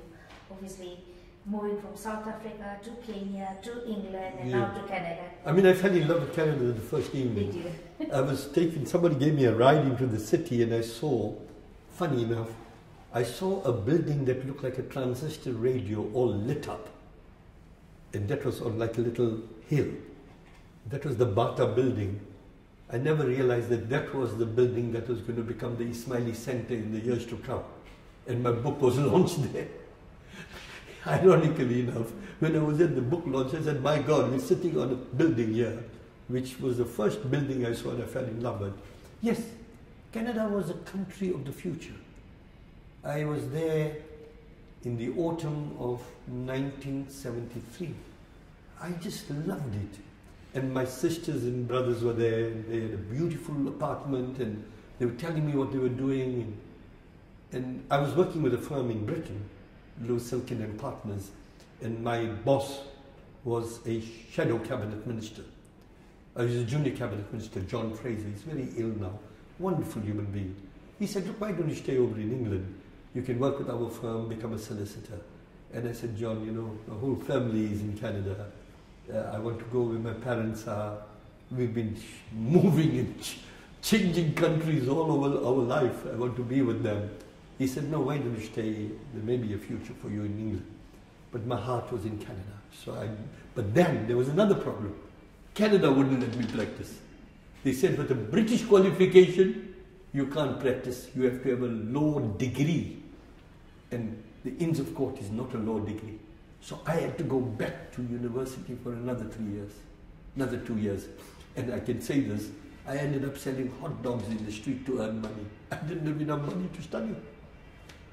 So I ended up from being a criminal lawyer in Kenya to working with a very top immigration lawyers in England, with somebody who was in the British cabinet, to ending up in a small town in Kingston, Ontario. And every Saturday I had to sell hamburgers and hot dogs in the street to earn a few pennies. And also, Canada made it clear to me that they don't need lawyers. I was told very clearly that when they gave me a permit, a visa, they said, we don't need lawyers, and this doesn't mean that you'll be able to live in Canada. So back to the insecurity. I don't know whether I'm going to practice, where I'm going to practice. And this is the third continent. I'm studying law for the third time in my life. So I wanted to ask myself, there are 192 countries in the world. Do I have to still do 169 countries' laws before I can find a homeland? In the end, you qualified in Canada. I qualified in Canada. And then were you able to practice there? Again, another historical accident. I wasn't allowed to practice there. But a professor at my university heard my story.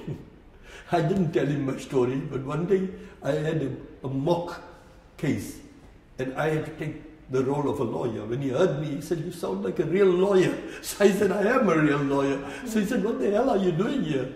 I said, well, you people don't open your doors to me. I've got to study again.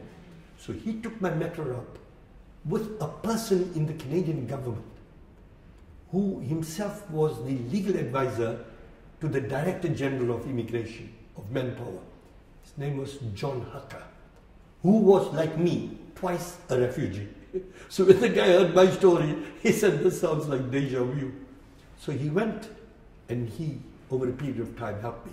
Eventually I got my landed status in Canada after being there for 3 years. You know, I had a good fortune of working for the Office of His Highness the Aga Khan, because after I got my permission to work in Canada, it's very interesting. Life always takes different twists, which you never know. Eventually, I got permission to work in Canada. I got my landed status, and I was in my practice for about 3 years when this opportunity arose for me to work in the Aga Khan Secretariat. And so I had a choice. I had 3 choices. One choice was to work as a lawyer in Canada, in the country that had just adopted me. The other choice I had was I wanted to go and study diplomacy in America. I had applied to the Fletcher School of Diplomacy, which is a very globally renowned place to study international relations. And I remembered my friend Kwaizen Seki, who was the president of the UN, telling me 10 years earlier that one day you should go to this top university to become a diplomat. I never had a country, so I didn't know which country I would be a diplomat of. But now that I became a Canadian, I said, well, there's some hope in the future. And during that time, I was also asked by the Secretariat of His Highness if I'd come in to work in Europe. And I decided to go and leave Canada and come to France. So here's another country in my repertoire where I happened to spend 31 years. So those 31 years I worked for the Ismaili Imamate and also for the programs that today are known as the Aga Khan Development Network. It's the largest development not-for-profit network in the world. It contributes towards human development in a number of countries, 50, 60 countries, ranging from early childhood education, economic development, rural support programs. It runs large rural support programs in Gujarat, for example. Many of the check dams in Gujarat were built by them. It runs cultural programs. The largest architectural award in the world prize has been given by the Aga Khan's network. It has programs on nursing, on medical education in places like Uganda, Kenya. You know, Nairobi, Lata, the Aga Khan Hospital is a teaching hospital. So these are programs that were run by the Ismaili community over the last 100 years, which over time became part of the national programs of those countries towards development, and today they've become international programs. That means the Aga Khan and the Imamate is in connection or in collaboration with the Canadian government, and they run in the Global Center of Pluralism. In Portugal, there are programs of the Portuguese government, and there are programs of the Tajik government, programs of the Indian government, the whole cultural contribution in India as part of the Aga Khan Development Network. I was fortunate to be able to work at a time when His Highness was consolidating all those programs and giving them both a national and an international dimension. Now the Aga Khan's, he doesn't look at his work as philanthropy, he looks at it as part of his remit as the Imam of the Ismaili Muslims. He says his role is to not only provide religious guidance, but his role is to look after the security of his followers, but also to help them to contribute to the countries in which they live, to those who are in need. So that means the Ismaili community, wherever they are, they will always be running projects like health projects, economic development, cultural programs, educational programs. And the volunteers give a lot of their time. So the system works so well because every Ismaili will give free time. And so instead of 1 and 1 making 2, 1 and 1 makes 3 because you get synergy. And the institutions of the Imamate work very closely with governmental institutions, other non-governmental organizations, towards the contribution of what we would today call a robust civil society. The Aga Khan Development Network is an example of a global civil society institutions that does not discriminate on the basis of gender, on the basis of race, on the basis of faith. The bottom line is what are the needs of people and how do you involve people in their own betterment so they can take ownership of the program. And the program ranges across the board in development from early childhood to tertiary education, healthcare, housing, economic development, cultural development. It's a combination of all these processes to give people a better chance of self-fulfillment. And I was very fortunate that I spent 30 years in that process. So I gave up law. I didn't practice law. I was brought into different areas of the Aga Khan's work, and I learned a lot. So it seems like your journey has given you different lenses of perception, and there is amalgamation of identities from travel to different countries. Yet your DNA lies deep in the Indian soil. Yeah. Would you say this is true? To a great extent, I feel at home in many different contexts. I mean, I'm very much at home in England. I love this country because Britain is a great country. It's a country that has allowed freedom, there's rule of law. I love Canada, because Canada is a country of the future. I love Africa. If I go into the African townships, I can hear the sound of music and I can see African children dancing and I'll get up and dance with them. I find that India has a great pool. Yes, India has a great pool because to me, India is not Bollywood. India is not the India people say that it's this piece and not that. To me, India is the India that Amartya Sen speaks about. The culture of 5,000 years back. It's a part of the world that gave the world Buddhism. It's part of the world that had great philosophies and philosophers of the past. And today when you tell me India, I love the India of the present day. I think it's very exciting, it's very vibrant. When I'm in Mumbai, I feel so excited. When I look at Indian movies and Indian film stars, from Aishwarya Rai and right up to Priyanka Chopra and all that, I say, wonderful, it's lovely. But to me, India is more than that. That part of India appeals to me. But what appeals very much to me in India is the India I'd like to preserve in me. It's an India that's not narrow. It's an India that goes, it's the India that Rabindranath Tagore spoke about. The universalism, the permeation of the human spirit, the embodiment of the diversity of cultures that make up this beautiful country. And so if you ask me, is my DNA in India? Yes, it is. Factually it is there, but also emotionally it's there. I mean, when I look at India and the very positive things it stands for, that appeals very much to me. And so I do find that I can grapple with my multiple identities. I do not see any one of my identity conflicting with another. But it will conflict with the other if the identities that make up me are given only limited shapes. So I am a Muslim, but I see it as a universal vision. I am an Indian, I see it as a universal vision. I am an African, but I'm not an African just in one limited sense. When I look at Ubuntu, I see myself as part of that vision that made me. I'm British. I don't look at my British whether it's Brexit or non-Brexit. When I think of Britain, I think of the greater things that I learnt at the Inns of Court. The great contribution like people like Francis Bacon.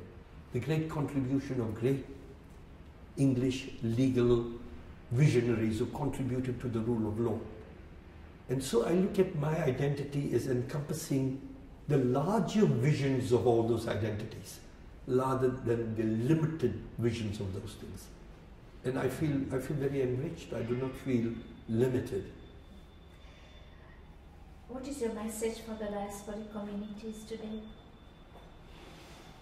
You know, I think diasporic vigor, diasporic strength, and diasporic hybridity has tremendous, tremendous potential. I think today, many years ago, I was talking to the late Manubhai Madhwani. He's a very wise man, wonderful human being. Humble, humility, but depth. And I think I was reading in the Madhwani office that the diasporic Indian community constitutes a major global economic entity in the years to come. There are 19 million Indians in the diaspora. 19 million. I'm talking of Guyana, Fiji, Mauritius, Madagascar, Kenya, Uganda, Tanzania, United States, Canada, Britain, Europe. And I think there's a lot of vigor there. I mean, when I look around, just around today in the last few days, Gurinder Chadha has come up with this big film. She's a Kenyan Punjabi girl. Meera Nair is from Mumbai. When I think of Ashwin Singh in South Africa as a filmmaker, very outstanding.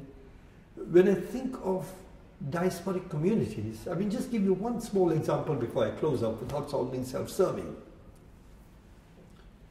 40 years ago in Canada, 3 young boys came with their parents. All they had was what they could bring in their suitcase. Today, one of the three is the world's leading brain surgeons, Amin Qasim. He's in Ottawa. He's one of the few people who can remove a tumor from the brain through the nose. The second one did some world breakthrough work on clubfoot, a chap called Shafiq Pirani. He's from Kampala. He got a grant from the Canadian International Development Agency, and he went back to Mulago Hospital, and this Ponciata clubfoot thing, Ponciana or something, he has pioneered it at Mulago Hospital. And the third person, forgive me, happens to be a nephew of mine, he came with one big book that his mother gave him for his birthday. She spent 27 shillings. It was called Introduction to Biology by D.G. King.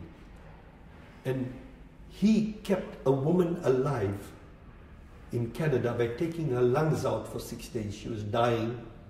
She was suffering from cystic fibrosis.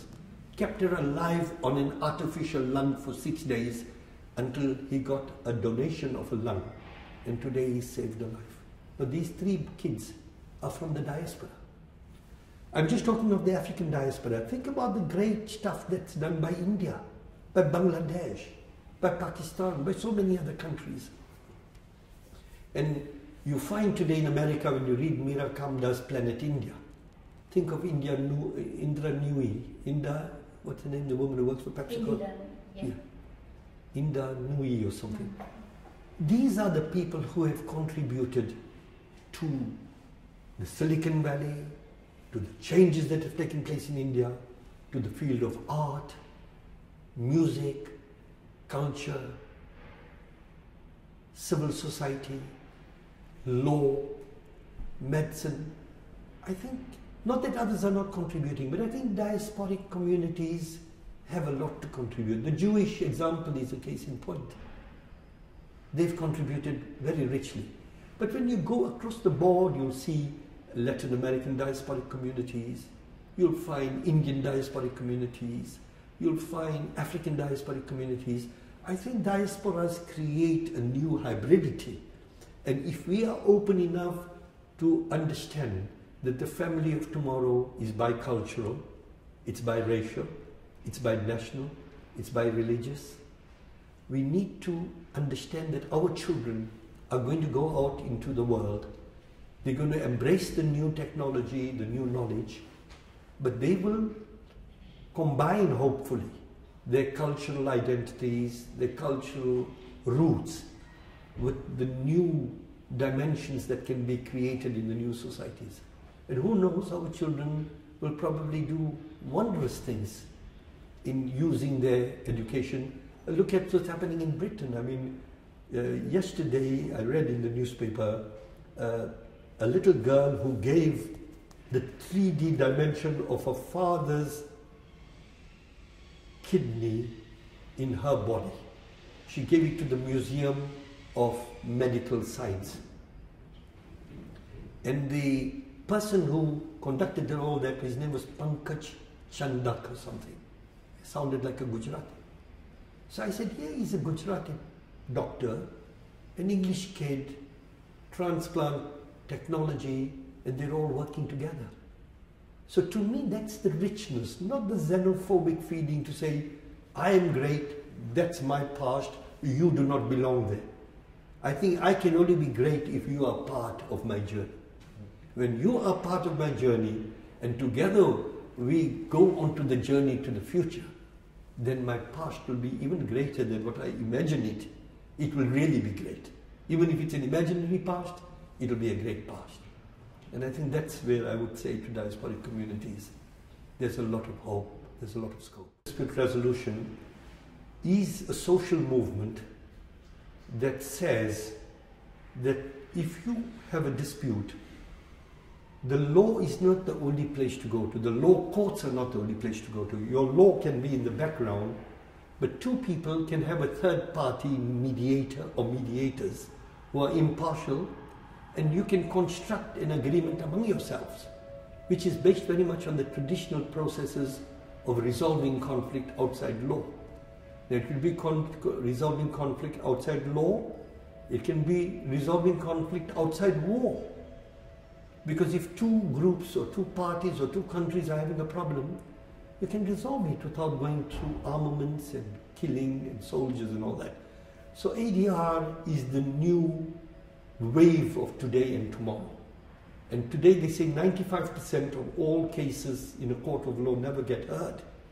And countries and courts and individuals and NGOs are promoting mediation as a way of resolving conflict. Now, it's not only mediation, it's arbitration, which is a process that business people use. Arbitration is used for conflict between countries. You know, arbitration committees that will deal whether islands belong to Japan or belong to another country or belong to America or belong to Canada, water rights, negligence cases, professional negligence cases, international transplant, implant cases, breast implants, tobacco cases, in what's called as mass torts. There is a global movement towards resolving these issues outside the adversarial process. And that whole bundle is called alternative dispute resolution. To what extent does it reflect my own life? Yes, to a certain extent, two things. Mahatma Gandhi started that when he came to South Africa. He was called to fight in a case, but eventually solved it through arbitration between Dada Abdullah and Haji Khan Mahmud, who were cousins. Gandhi, a Gujarati lawyer, got two Muslim business people who were also Gujaratis to solve their problem. Mandela used it in the Truth and Reconciliation Commission. He also used it as a negotiating trait. So A was those influences in my life. The second influence in my life was through my family. My father and his brothers unfortunately ended up in court over a family business, which started when I was 2 years old and got resolved when I became a lawyer, not through me, but through some other people. So to me, I believe that the third way, the middle way, is a much better way. You may not get as much as in a court of law, but you gain your sanity, you gain your integrity, and eventually you also gain your friendship. What is the Gandhi King Ikeda Award? The Gandhi King Ikeda Award is an award given by the alma mater of Martin Luther King, Morehouse College in Atlanta. And this is given every year to a person who's done certain seminal work in the field of community building or peace initiatives. And I believe I was the recipient of this in 2016 for the contribution I had made to training mediators in 20 countries of the world. I cannot claim credit for that because it was His Highness's vision that gave me the opportunity to develop a program. But at the end of the day, we trained about 1,000 mediators in 22 countries in a program that has saved a lot of anguish and pain to people who are in dispute.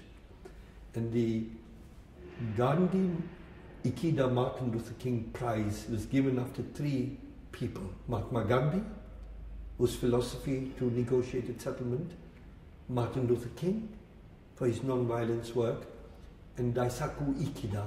Dr. Ikeda is a Japanese Gandhi who started his program with 1 country and 5 million people. Today it's got 12 million adherents in 192 countries.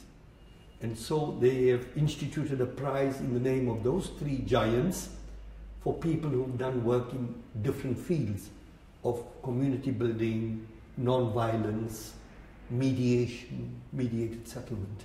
I just feel humbled that I happen to be part of that group. I don't think that personally I've done that great stuff compared to some of the giants, but I think like anything else, I've accepted it with grace and with humility, saying that I wish I could do